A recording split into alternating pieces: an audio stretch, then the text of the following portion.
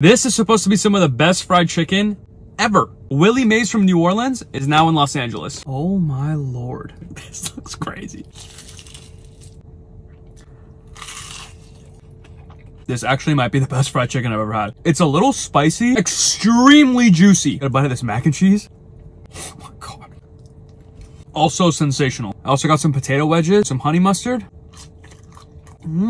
Some freshly squeezed lemonade. I also have this hot sauce. We're getting crazy now. Tastes like Red Rooster.